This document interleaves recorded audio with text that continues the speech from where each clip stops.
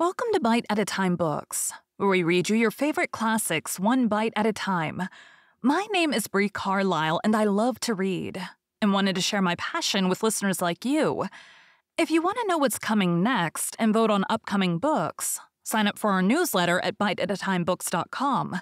You'll also find our new t-shirts in the shop, including podcast shirts and quote shirts from your favorite classic novels. Be sure to follow my show on your favorite podcast platform so you get all the new episodes.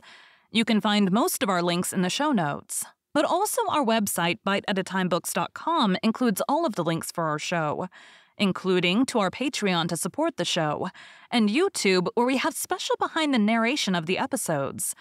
We're part of the Bite at a Time Books Productions Network. If you'd also like to hear what inspired your favorite classic authors to write their novels, and what was going on in the world at the time, check out the Bite at a Time Books Behind the Story podcast, wherever you listen to podcasts.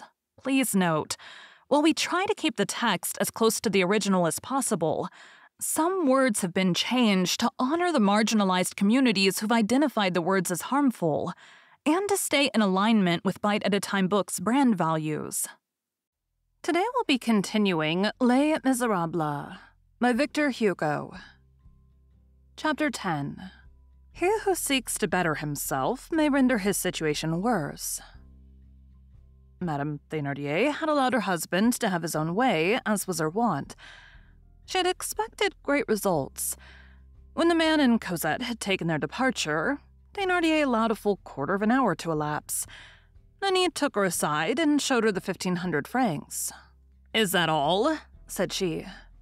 It was the first time since they had set up housekeeping that she had dared to criticize one of the master's acts. The blow told. "You are right, in sooth," said he. "I am a fool. Give me my hat." He folded up the 3 bank bills, thrust them into his pocket, and ran out in all haste. But he made a mistake and turned to the right first. Some neighbors, of whom he made inquiries, put him on the track again. The lark and the man had been seen going in the direction of Livery. He followed these hints, walking with great strides and talking to himself the while. "That man is evidently a million dressed in yellow, and I am an animal.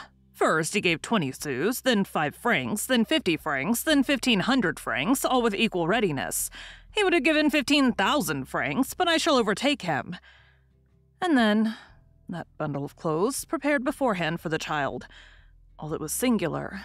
Many mysteries lay concealed under it. One does not let mysteries out of one's hand when one has once grasped them. The secrets of the wealthy are sponges of gold. One must know how to subject them to pressure. All these thoughts whirled through his brain. "I am an animal," said he. When one leaves Montfermeil and reaches the turn which the road takes that runs to Livery, it can be seen stretching out before one to a great distance across the plateau. On arriving there, he calculated that he ought to be able to see the old man and the child. He looked as far as his vision reached, and saw nothing. He made fresh inquiries, but he had wasted time. Some passers-by informed him that the man and child of whom he was in search had gone towards the forest in the direction of Gagny. He hastened in that direction. They were far in advance of him, but a child walks slowly, and he walked fast. And then he was well acquainted with the country. All at once he paused and dealt himself a blow on his forehead like a man who's forgotten some essential point, and who is ready to retrace his steps. "I ought to have taken my gun," said he to himself.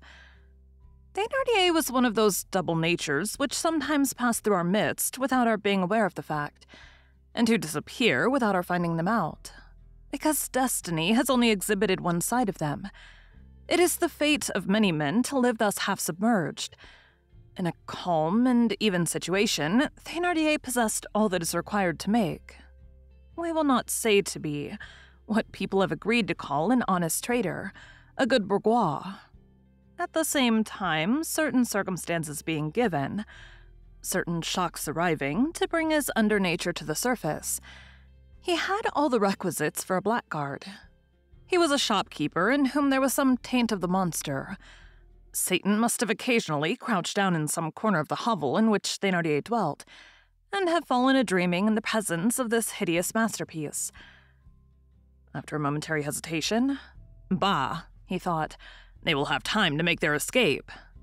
And he pursued his road, walking rapidly straight ahead and with almost an air of certainty, with the sagacity of a fox scenting a covey of partridges. In truth, when he had passed the ponds and had traversed in an oblique direction the large clearing which lies on the right of the Avenue de Bellevue, and reached that turf alley which nearly makes the circuit of the hill, and covers the arch of the ancient aqueduct of the Abbey of Chelles, he caught sight, over the top of the brushwood, of the hat on which he had already erected so many conjectures. It was that man's hat. The brushwood was not high. Thénardier recognized the fact that the man and Cosette were sitting there.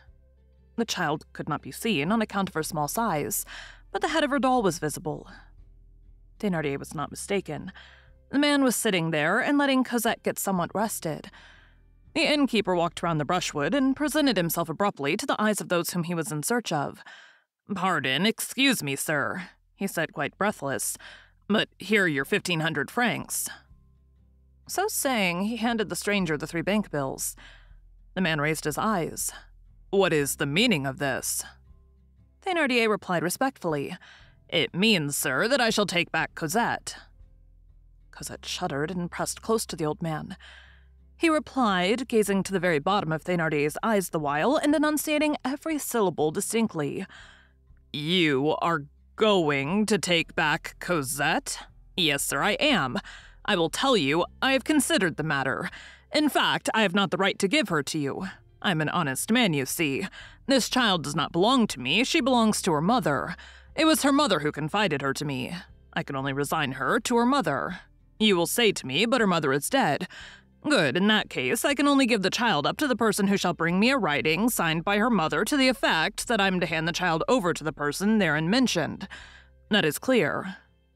The man, without making any reply, fumbled in his pocket, and Thénardier beheld the pocketbook of bank bills make its appearance once more. The tavern-keeper shivered with joy. "Good," thought he. "Let us hold firm, he is going to bribe me." Before opening the pocketbook, the traveler cast a glance about him. The spot was absolutely deserted. There was not a soul either in the woods or in the valley. The man opened his pocketbook once more and drew from it, not the handful of bills which Thénardier expected, but a simple little paper which he unfolded and presented fully open to the innkeeper, saying, "You are right, read." Thénardier took the paper and read, "M. Sir M., March 25th, 1823. Monsieur Thénardier, you will deliver Cosette to this person.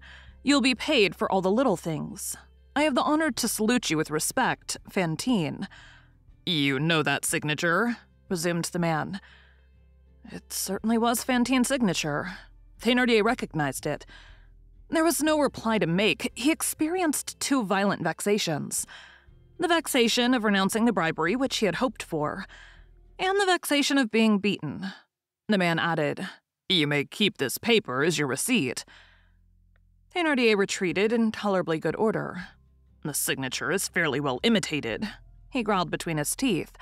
"However, let it go." Then he essayed a desperate effort. "It is well, sir," he said, "since you are the person, but I must be paid for all those little things. A great deal is owing to me." The man rose to his feet, flipping the dust from his threadbare sleeve. "Monsieur Thénardier, in January last, the mother reckoned that she owed you 120 francs. In February, you sent her a bill of 500 francs. You received 300 francs at the end of February and 300 francs at the beginning of March. Since then, 9 months have elapsed. At 15 francs a month, the price agreed upon, which makes 135 francs. You've received 100 francs too much. That makes 35 still owing you. I've just given you 1,500 francs. Thénardier's sensations were those of the wolf at the moment when he feels himself nipped and seized by the steel jaw of the trap. Who is this devil of a man? He thought. He did what the wolf does. He shook himself. Audacity had succeeded with him once. Monsieur, I don't know your name, he said resolutely, and this time casting aside all respectful ceremony. I shall take back Cosette if you do not give me 1,000 crowns. The stranger said tranquilly, Come, Cosette. He took Cosette by his left hand, and with his right he picked up his cudgel, which was lying on the ground. Thénardier noted the enormous size of the cudgel and the solitude of the spot. The man plunged into the forest with the child, leaving the innkeeper motionless and speechless. While they were walking away, Thénardier scrutinized his huge shoulders, which were a little rounded, and his great fists. Then, bringing his eyes back to his own person, they fell upon his feeble arms and his thin hands. "I really must have been exceedingly stupid not to have thought to bring my gun," he said to himself, "since I was going hunting." However, the innkeeper did not give up. "I want to know where he's going," said he. And he set out to follow them at a distance. 2 things were left on his hands: an irony in the shape of the paper signed Fantine, and a consolation, 1,500 francs. The man led Cosette off in the direction of Livry and Bondy. He walked slowly, with drooping head, in an attitude of reflection and sadness. The winter had thinned out the forest so that Thénardier did not lose them from sight, although he kept at a good distance.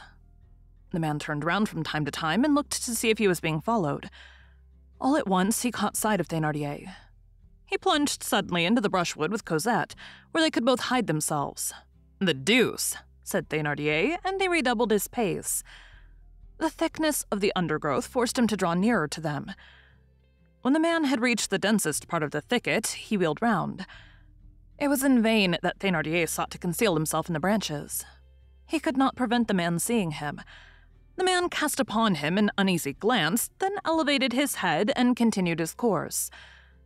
The innkeeper set out again in pursuit. Thus they continued for 200 or 300 paces. All at once the man turned round once more. He saw the innkeeper. This time he gazed at him with so somber an air that Thénardier decided that it was useless to proceed further. Thénardier retraced his steps. Thank you for joining Bite at a Time Books today, while we read a bite of one of your favorite classics. Again, my name is Bree Carlile, and I hope you come back tomorrow for the next bite of Les Miserables. Don't forget to sign up for our newsletter at biteatatimebooks.com and check out the shop. You can check out the show notes or our website, biteatatimebooks.com, for the rest of the links for our show. We'd love to hear from you on social media as well.